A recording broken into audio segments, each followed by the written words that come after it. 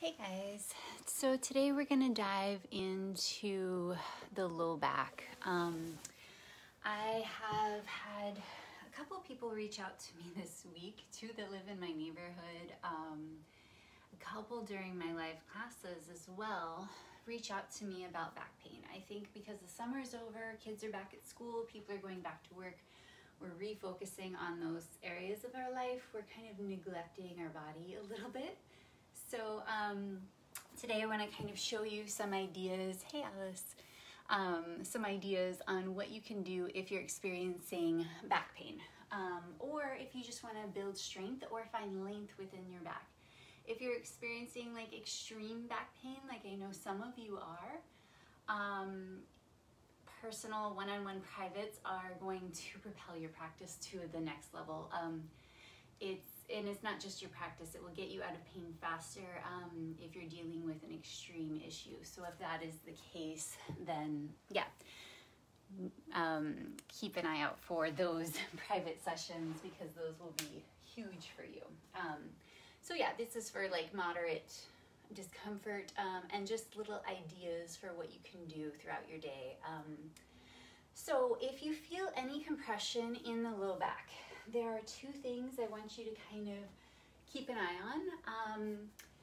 The low back is very helpful. It wants to help a lot. And what happens is it takes over all kinds of movements that it doesn't need to be the driver for. Like it can help, but when it becomes the driver, the main force in those moves, you will feel it immediately in your back.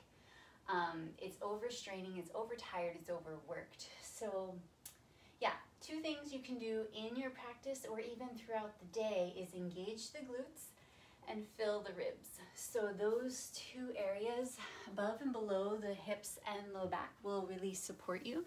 Hey Nick, how's it going?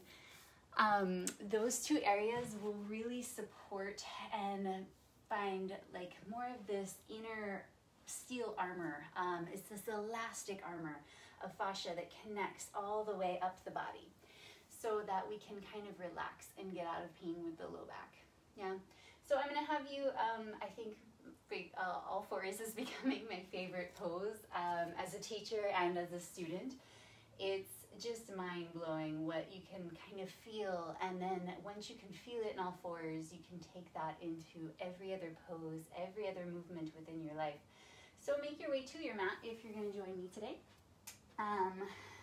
Knees are gonna come down about under the hips. Top of the foot pulls forward as the heels squeeze in. The knees are going to press wide to lift the hips upward. Take the fingertips and press them down. Squeeze the heel of the hand in towards each other as the elbows push wide. You can almost push the floor away from you. Let the ribs rise up as you drop the head and re-look at the feet. Take this opportunity, you can even shake the calves. Notice if they're like asleep, if they're flabby. Try to find tone in the back of the leg. Can you find the fascial connection here? If you can, we want to keep that as we lengthen the top of the head forward. Don't let the ribs collapse downwards. Fingertips press down as the elbows pull wide. Little pulses forward and back. Ideally, as you move, you want to feel this like the fascia crosses within the belly and it makes this X shape, and you can almost feel it like moving up and in and supporting the ribs, the hips, everything. So as we move forward and back, notice that the tailbone doesn't change much.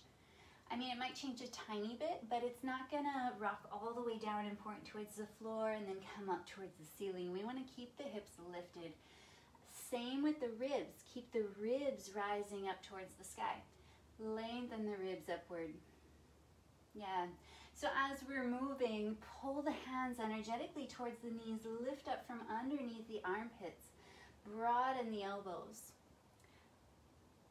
Can you find, almost if you can imagine the shape of the spine, if you can find more space between each and every vertebrae, your practice will just like, oh, it's so cool. It's like finding that space in the low back is just this freeing experience. And then when we come to stand, when you move throughout your day, you don't have to be collapsed, compressed downward.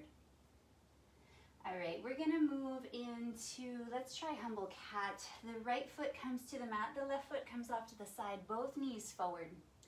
Take a look at the knee and the foot. The back left foot is in a hero. The ankle is lifted up off the floor, both knees push forward and then wide. As you press the knees wide, the belly lifts. It's bowing forward towards the floor, but there's this internal lift and there's this internal movement of forward and up. Push the floor away from you. Make sure the left elbow is pointed to the left. The pointy, bony part of the elbow is pointing to the left, not towards the knee. So if you hyperextend a lot, rotate. Eye of the elbow inward. Exhale, sit back, bring your right fingernails to your mat. Allow the ear to fall towards the shoulders. You push the floor away from you. Imagine resistant bands around the elbows. Push wide into that. As you pulse forward and back, belly stays open and long, throat stays open and long. Now bring the hand to the knee. Press them into each other. So this is a really strong push. If you watch for a moment, if I were to just slip my hand would go so far back, my knee would come so far forward. So there's a lot of force here. With this connection, I'm able to lengthen the belly. So if I just kind of casually make the shape, there's no tone, there's no length in the belly or the low back. Instead, press them into each other and find that fascial connection. Then the outer leg can lift up with ease. Little pulses forward and back. Lengthen. Again, if you feel any sensation in the low back, it's your warning sign, it's your cue. Something needs to awaken so that the low back doesn't overcompensate. It doesn't overdo, overstress. Bring the right hand to the right side of the head. Elbow is near the nose. Bicycle the right leg. Can you keep the belly and the low back long as you move? If for some reason you are really close to a wall and you have one, I love to push the right foot into the wall here. You can imagine pushing the foot forward. Dig and drag the foot into the wall. Lengthen the belly. Find more space. Exhale, right side comes down. Let's try the left side. Swivel right foot off of your mat. Ankle is lifted, left toes to your mat. Sit the hips back. Look to your feet for a moment. Find that they're engaged. Big toe presses down on the left foot. Knees now can push forward and wide. As you do that, the left hip moves up to the left. Right hip moves up to the right. It's like this, as the hips move away, the low back can swoop up and in. The belly bows forward and lifts up towards the ribs. Now take a look at your right elbow. Rotate it to the right. Push the floor away. Imagine taking the right shoulder blade and pulling it more to the right. The left shoulder blade and pull it more to the left.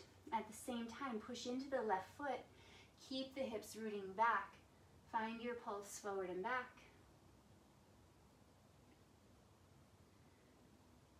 Bring the left hand to the left knee. Press them into each other. Get the belly long. Open here. Option to pick up the left leg. Right ear more towards the right shoulder. Don't let the right ribs collapse down. Once they collapse down, there's unnecessary pressure in the low back. So keep the ribs really big, really expansive. Left hand can now come to the left side of the head. Press the head back. Bicycle very small with the left leg. It's a very small rotation with the left leg. And as you move, dig, drag the foot. So it's not like just moving skeletally in space, like lazily, I guess. You can really find your power, that fascial connection within the leg. Yeah. So strong, I think. It should feel so strong. That's what we're going for. Yeah, left hand comes down, touch it light. Left foot will come off of your mat. Right foot comes off of your mat. All right, so you're kind of in this like long, wide-legged crouching cat pose. Press the big toes down. You can even look at the toes. Push them down. Make sure the toenail isn't moving upward. If you can, squeeze the outer and inner ball of the foot towards each other, lifting up the arches of the feet. Heels squeeze in. Imagine pressing the feet back towards the back of your mat. Lift the hips upward. Now, if your ribs are collapsed, you might feel that immediately in the low back. Push the floor away from you. Lift the ribs up towards the sky. Find a small, small pulse here. Keeping the power of the glutes as we walk the fingertips back towards the feet. And then one hand comes to a knee at a time, making your way up to your knees. Drop the head for a moment. Expand the armpits up towards the ears. Rounding into the upper back just a little bit.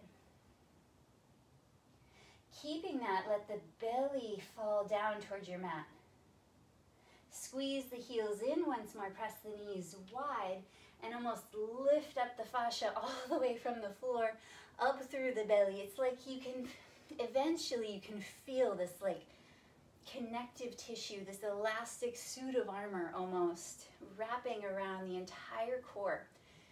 And when we think about strengthening the core, we're so used to isolating and thinking like, okay, we'll strengthen our obliques, we'll strengthen our back another day, you know? But they're very connected. And if we could find this like wetsuit type stretch tone within the body, it's so powerful. All right, with that, bring your hands into pull-up bar. Elbows wrap forward so they're in front of you. They're in line with the shoulders. They're not out to the sides, but then we're pushing wide. So I just demoed that to kind of give you the idea that the force is moving outward, but they're the skeleton is kind of restrained inward, if that makes sense. Find this wide-legged pulse. Hips move back, elbows are forward, ribs are fully supported. The bend is in the knees and the hips, it's not in the back. If you take a look at my belly, my torso, it's not changing much. It's pretty similar on the way up, on the way down. Step one foot at a time to your mat. Press the big toe down, squeeze the heels in towards each other. Bring the right hand to the right thigh. Left hand to the left side of the head. Sit back and then rise straight up through center. With this right hand, keep the belly away from the thighs.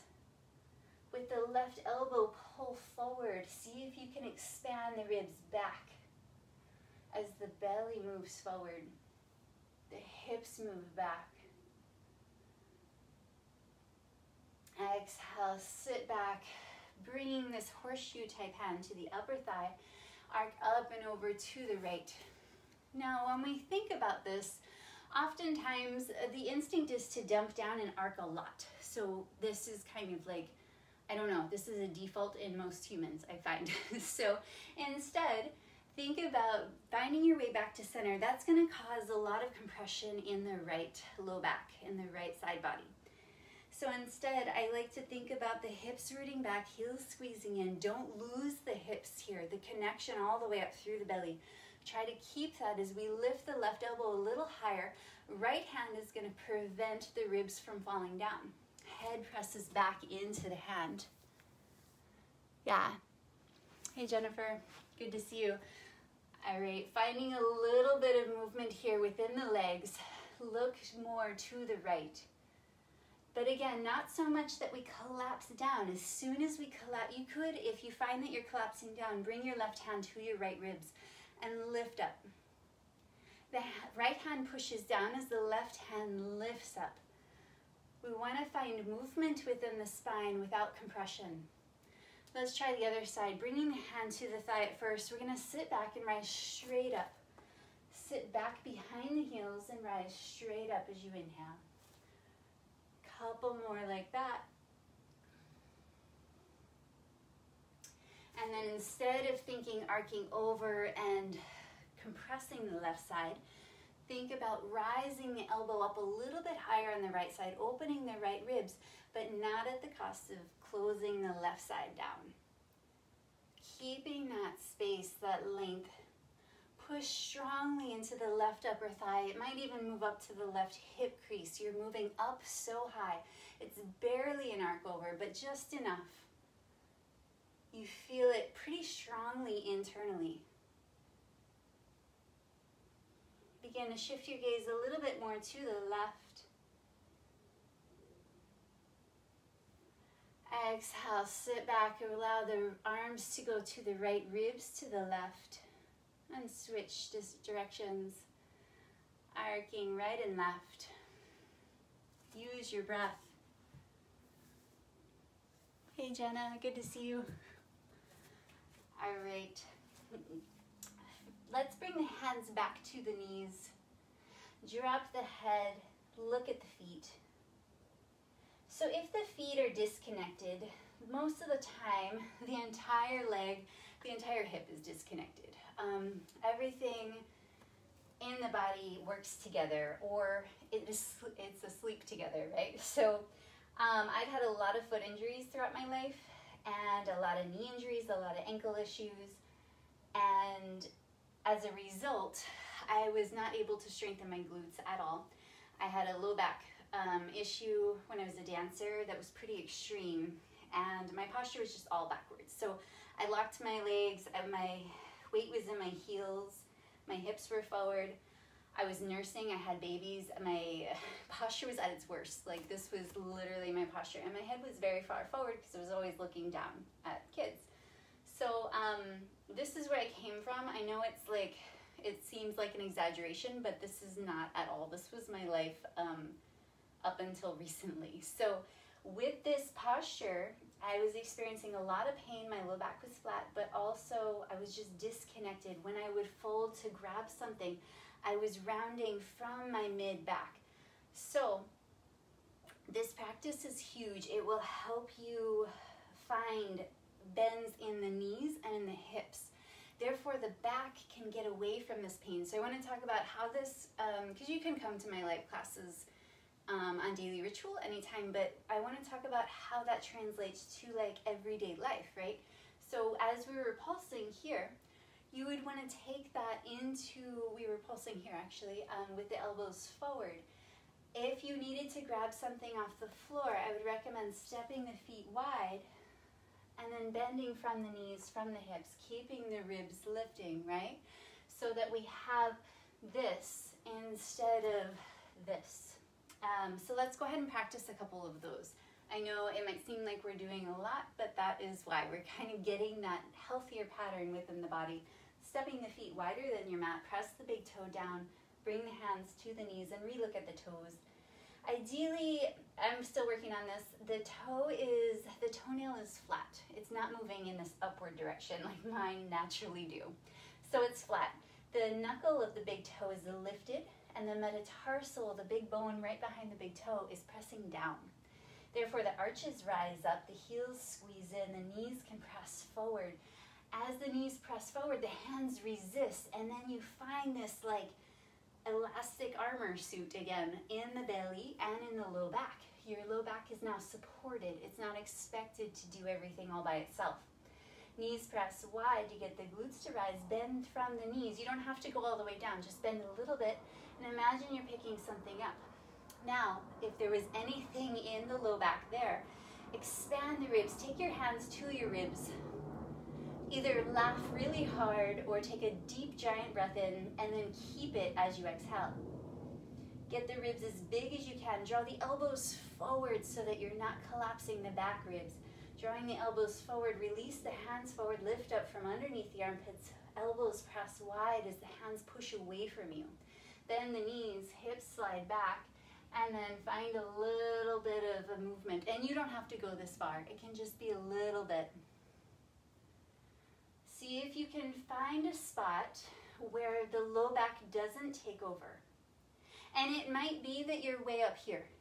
If your low back is inflamed, as many are this week, keep your way up here and then just train to bend the knees and the hips, keep the torso the same. If you find that that's fine, you can slide your hands down a little bit, or you can hover, which I find to be the hardest, but it's easily done with practice. All right, fingertips are going to eventually touch all the way down. Ribs rise up, walk the hands forward, stretch the head forward, push the floor away, and then bring your feet back to your mat. In slow motion, let's bring the knees all the way down. Untuck the toes, look to the feet, draw the top of the foot forward, lifting up the ankles. Heels squeeze in, and then the knees press wide. We want the legs engaged. If they're asleep, again, the glutes will probably be asleep and the low back will do too much, if that makes sense. All right, lift the ribs upward. Elbows push wide. You can almost take one hand and feel, is there a hollow, a lift underneath the armpit? Are the lats engaged? Are they strong? Top of the head pulls forward, and some more pulses here. Hands pull back towards the knees, lengthen. Belly is moving forward. Option to stay here. If your back is just inflamed, stay. If you want more ice pick, the right hand, pinky edge of the hand pushes down, left hand meets. So both hands are towards the center of your mat. Elbows press wide, top of the head pulls forward, and then tone. Hands pull towards the knees. Can you find this all the way down into the low belly? We're creating tone in the belly, but we're also keeping it long, keeping the low back moving in, and finding this length, this lift. Before you get too tired, bend the elbows and bring the elbows down without letting the wrist come down. So the wrist stays lifted. Drop the head. Lift the ribs up towards the sky. Move the ribs right and left.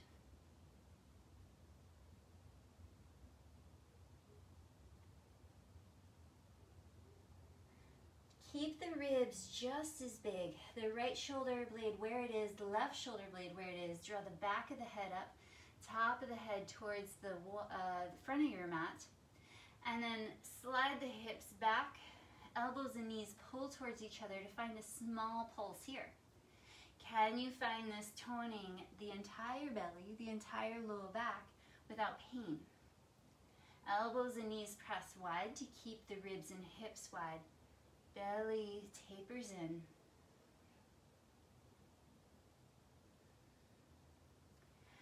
Exhale, slide your way back to your hands, tuck your toes, and twist your knees to the right, setting the left hip down. Right hand comes to the floor. Left hand extends to the right corner of the mat, lying down with the head leading the way, coming to your left side.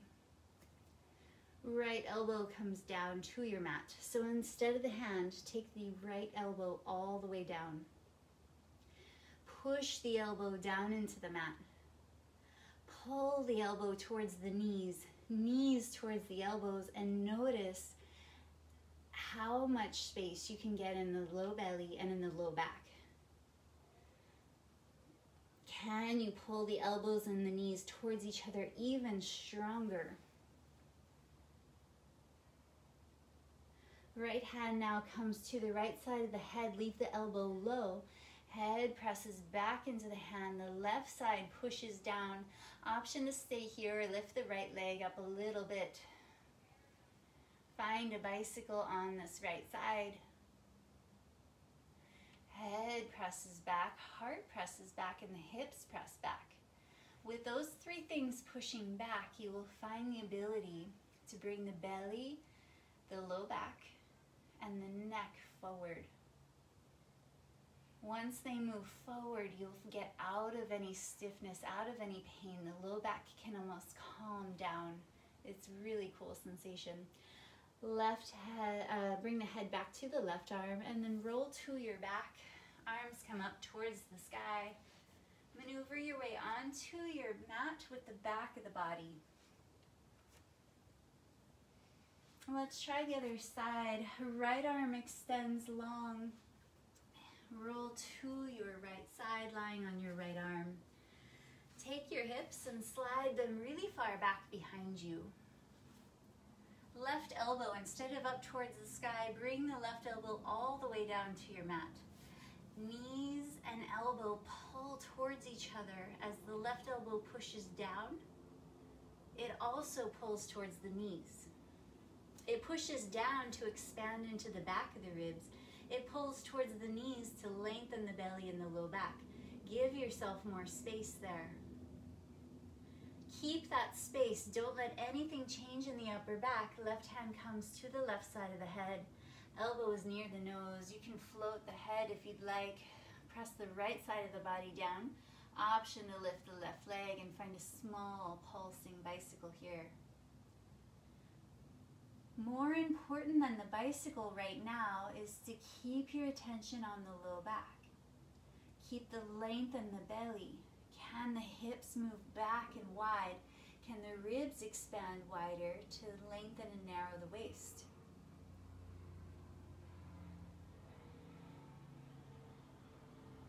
Exhale, left side comes down. Press into your left hand. Leave your head heavy as you make your way back up. Making your way back to your knees. Cool. Those are just some little ideas I have for you today. When you go throughout your day, hey V, good to see you. When you go, lighting is funny in this space. When you go throughout the rest of your day, try to think about how you move your low back, how you move your belly. When you're moving, you can even like take your hand to your belly. If you need to fold forward, keep your hand there and don't let the belly change. We don't want this to happen. So the flesh will stay the same when you fold, right? Therefore, we're hinging from the hips, from the upper back, or the upper back is supported. We're not hinging from there. I don't know why I said that. The knees and the hips hinge, and the upper back is lifted, is expanded. The belly doesn't change from here to here, right? So we're not bending this with this like softness and this flatness in the upper back. Instead, we're keeping the length. That will save your low back every time you have to bend forward. And even little bends, like if you're reaching to get something out of a drawer, even if it's not the low drawer, the middle drawer. If you're, you know, reaching to get things out of the dishwasher or whatever you do, think about keeping length in the belly because that is huge. Cool. Let me know. You can post below questions, concerns, anything you're feeling. Next week I'm doing 3 classes in a row on Tuesday, Wednesday, Thursday, 12 p.m. They're all live classes. And you have to sign up for them. The link, I can post it below this after it's done. It's not there yet, but I can post it below. And it's at 12 p.m. Pacific time. And I will be diving into like more things, more tips and tricks and ideas for moving with more stabilization, more strength, more support, and getting away from pain and discomfort and things that might be holding you back. So cool. Thanks, Alice. Good to see you guys. Love you. Have a wonderful weekend. Enjoy it. It's beautiful out there. All right. Hopefully it's beautiful. If you're dealing with the fires, I hope you have clean air. Yeah. Okay. Love you guys. Bye.